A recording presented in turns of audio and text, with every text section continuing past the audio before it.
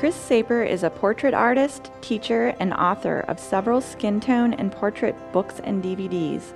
A faculty member of the Portrait Society of America, Chris has participated in many classes, panel discussions, critiques, and portfolio reviews, and has developed a solid insight on how to help artists successfully see and paint skin tones. You can find out more about her classes and artwork at chrissaper.com. In this video workshop, Chris paints from 6 models in the studio, helping you create color recipes for each skin tone in both light and shadow, so that you can create successful portraits of your own.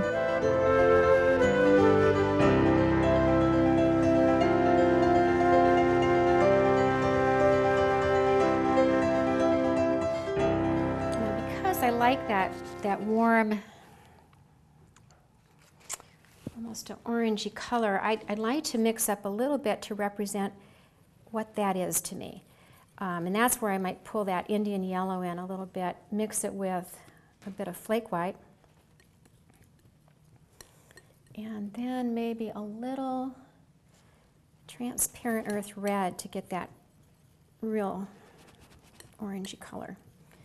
And that would be a color that I would maybe use right at the very end just to have that highlight kissed there a bit. And that will just remind me of what that color was.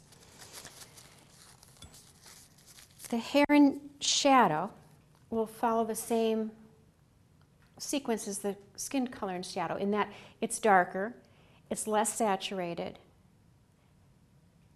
and it's cooler.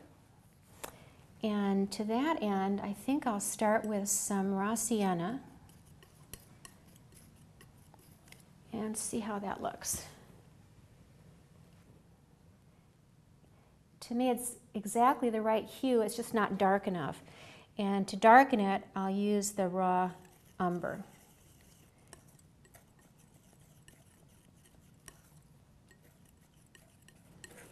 Let's see how that looks. If you look over that way, Humphrey, a little bit. Now that color looks good to me. And so I'll use this color to represent the hair and shadow.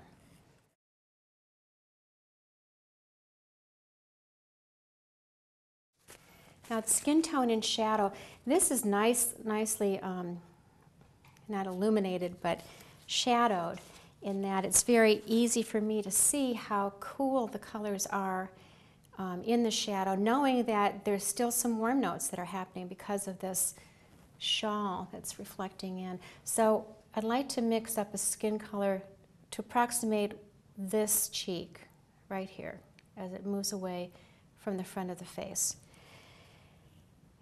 And I can start with that skin color in light, and then I want to modify it, I think, by starting with a little raw umber, because I see some cool notes under the cheekbone.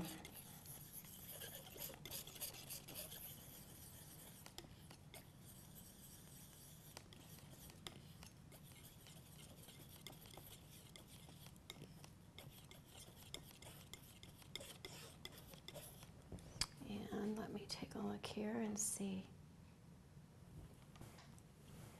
Sometimes that light hits the palette knife in a way and can make it hard to make that judgment.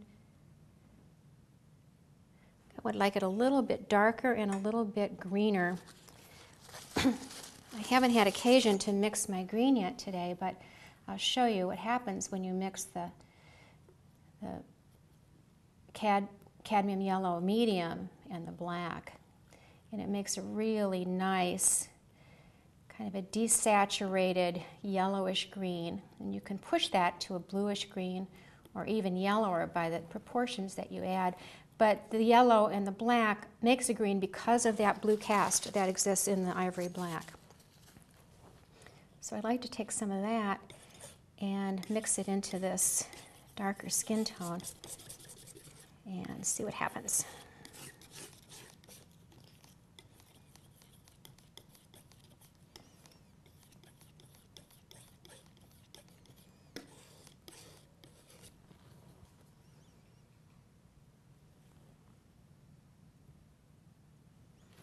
to get paint on your hair. You'll never talk to me again. A little bit more red, and I want it to be a dark red, so I'll put some Caput Mortuum in there, which is both dark and cool.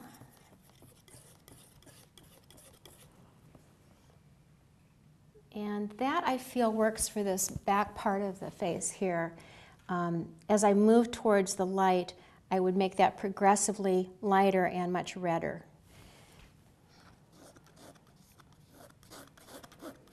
And even regardless of the color of the light source, you'll have warm and cool notes in both light and shadow.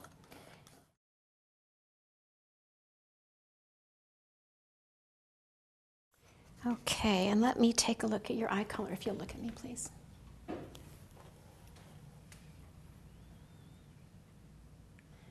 Erica's eyes are a deep brown. They're a little darker around the outer ring of the iris. And there's a lot of warm, transparent earth red in the iris. And I know from experience that that transparent earth red and even some cadmium like this, once it's laid over a darker iris color, for example, if it's laid over this color, it will have that wonderful, beautiful warmth that I can see there.